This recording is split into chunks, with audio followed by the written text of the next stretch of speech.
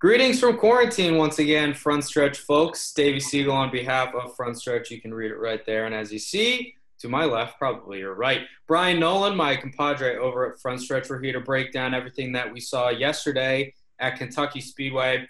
Let's start with the end because that was the best part of it. We get a green, white, checkered finish in regulation.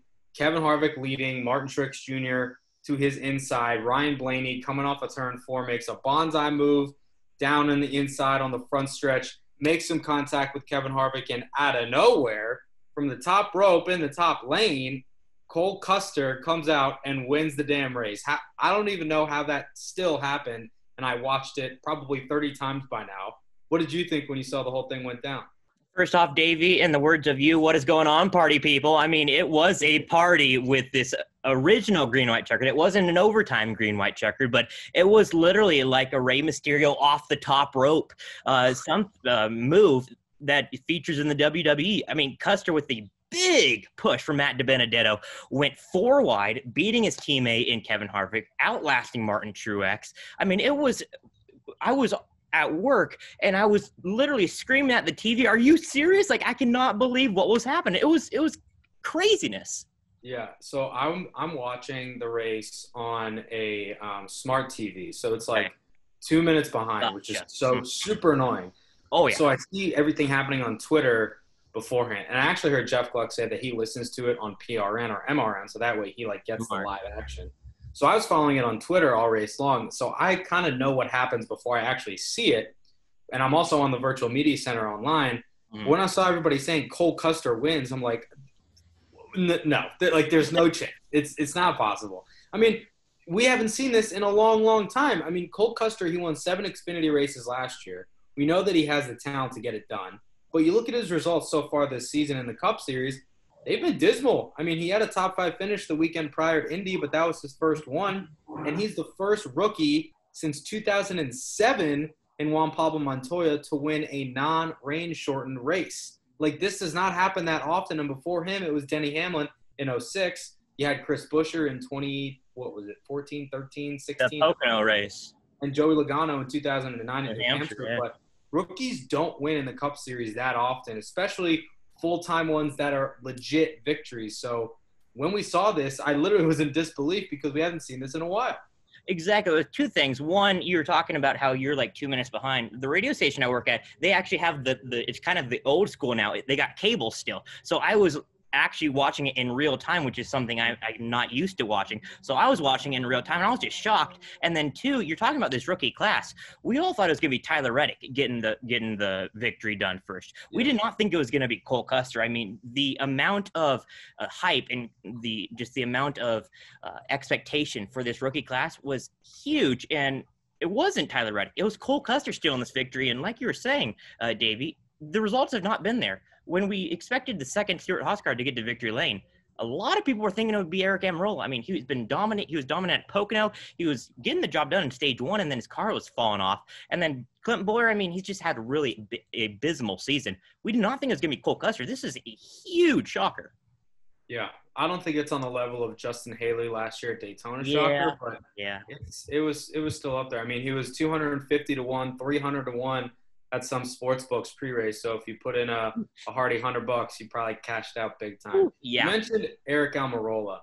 I think his day kind of encapsulates the problem that we saw at Kentucky, whether or not it's the package, whether or not it's the track, whether or not it was just a mix smash hodgepodge of everything negative that was coming together at the right time, or in this case, the worst time.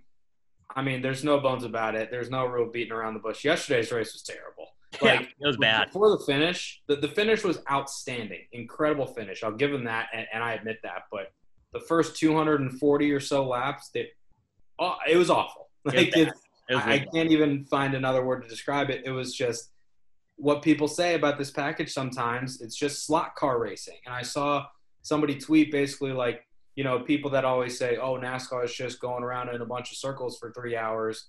That crowd, watching the first 240 laps, that's what we saw.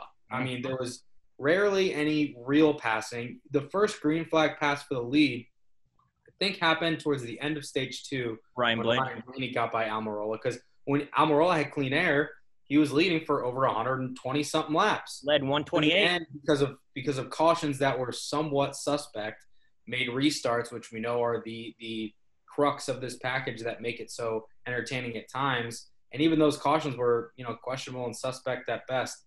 I just want to get your thoughts on it because, in my opinion, there's no real beating around the bush that this race was bad. There's one word I would describe this race, and it's one of my favorite guys on the NBA on TNT, Charles Barkley. He would say, terrible. It's terrible. It was terrible. I mean, there's no ifs, ands, or buts about it. When Jeff Gluck releases his poll on was this a good race, I want the people to vote on the overall race, not just the finish, because like you said, the finish was great. The finish was fantastic. The overall, the 265 laps leading up to this point, terrible. I mean, it was just absolutely awful. Look at Eric Almirola. One time for 128 laps. You know why? He was out front. He was clean air is so dominant. Like Clint Boyer said, this package sucks. When you're behind someone, you have all that dirty air and you have nothing. You can't get around anybody because the dirty air is just clogging your momentum. It's just you're just stuck. And like you were saying, the stock car people that think they just go on left turns every single Sunday. Well, they were right in this case because it was bad. It was truly bad from lap 1 to 265. Yeah, Clint Boyer said on the radio a few times, like very frustrated, just saying, I'm stuck. I can't go anywhere. And Rodney Childers told Kevin Harvick under caution, I think before he took the lead on the inside, basically saying like, look, like everybody's stuck everywhere. You can't pass. And he used some expletives in there as well. But it's just really frustrating too. And besides the package talk, because I know personally I get tired of it and I know people do too. The track itself, I mean, we had 2 Xfinity races, an ARCA race, a truck race that was shortened by rain, and a cup race. So you had 5 races at Kentucky Speedway this weekend. Can you tell me that any of them were really worthwhile? I mean, truly. The truck race, we only got halfway, so we didn't see everything, but the stuff that we saw wasn't earth-shattering. The ARCA race had 17 cars or so, and I mean, any series that has that car count, the show is not going to be ultra entertaining, especially in the state that ARCA's in now. The Xfinity races were 2 pretty boring races, won by the same car who was clearly dominant. And the Cup race, as we said, was a ride-around slot parade for 240 laps. I mean, why should we go back to Kentucky next year? Tell me why. Noah Gregson's PR rep, Casey Herschel, said it best. Stop going to places where they have to apply the PJ1 in the turns because if you have to apply the PJ1, what's the racetrack doing in itself? I mean, it was just a snooze fest starting on Thursday night, leading up to Saturday or Sunday afternoon. I mean, no ifs, ands, or buts about it. And even the truck race, who we think is, most people, including myself, think is the best race out of the entire weekend, that wasn't even the best. I mean, it was literally shortened right after the second stage because of monsoon weather. That just even wasn't a good show. So I don't know what they can do with Kentucky. Maybe go back to nighttime racing. But even then, the Xfinity boys went in nighttime, still nothing. Maybe it's just a track. I don't know. It was just a bad weekend overall. I'll tell you what they can do to Kentucky. Leave. Yeah. I mean, the racetrack in itself is awesome. I went there last year, and it's in the middle of nowhere. So it's really cool, but the racing's bad. It's just bad. I mean, I was listening to The Teardown this morning, which is a podcast on The Athletic, and they basically were like, look, the racing's not good. What are you getting out of it market-wise? It's close to Cincinnati, but it's also close to Indianapolis. So people that want to see a race in that area of the country, they can go to Indianapolis, go to Michigan. And it's not doing anything for me. I mean, it was okay when the package was different and before they repaved the place and it was a little bumpy and it had some character and there were multiple grooves, but it's really just not doing anything for me. UPS uses it as like a storage facility. Like you saw all those with Amazon, like in the infield. I'd say UPS could just buy the thing and NASCAR could never go back. I mean, the fans that were there last year that I interacted with, they were awesome. They were pumped, and it was a better show last year than it was this year. But I mean, there's much better racetracks, preferably short tracks, that I would rather have them go to than Kentucky. Yeah. Well, let's stop trashing Kentucky because that's not what we came here to do. Okay. But I want to talk briefly about what we're going to see on Wednesday night, which hopefully is going to be, I shouldn't say hopefully, definitely will be better than what we saw on Sunday at Kentucky, and that is the All-Star race at Bristol Motor Speedway. 30,000 fans scheduled to be in attendance. Hopefully everybody will remain safe and cautious. Wear your masks, people. Fingers crossed. But this is the first time that the All-Star race is going to be held somewhere other than Charlotte since, I believe, 1998. And it's going to be a heck of a show. I'm excited to see the underglow on the cars, although I don't know if it's going to be as prevalent as we saw at Champions Week because Bristol is extremely well lit. I'm not excited to see the slid back numbers on the doors because I am not a fan of that. But the All-Star race is time for experiments, which is underglow, numbers slid back on the doors, and of course, the choose cone rule. So we will see that in effect as well on Wednesday. Cole Custer is now locked into the All-Star race. I think you have a little bit under 20 drivers that are locked in, and you'll have a few that race their way in with the Open and, of course, the fan vote. I think Bubba Wallace is probably a shoo-in for that as of now of this recording on Monday afternoon. Brian, your quick thoughts on what we should expect to see from the All-Star race on Wednesday? Couple things. I'm disappointed that it has taken a pandemic for NASCAR to switch it up in the All-Star format, to go to a short track instead of Charlotte, to go use the underglow that we never thought or even thought of to do that. And yes, I'm with you. I don't like the numbers being a little smaller and on the quarter panels, but like people are saying, it's the All-Star race. Let's switch it up. Let's change something. Now is the year. This is the year to do something.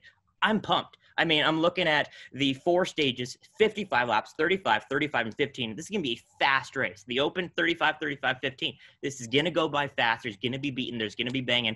And they got nothing to lose. I mean, they're going all out. It could be a crash fest. It could be beating and banging, going to the line, spinning out on the way to the checkered flag. I'm pumped. Plus, it's on a weeknight. Oh, man. What's better than a weeknight racing, Davey?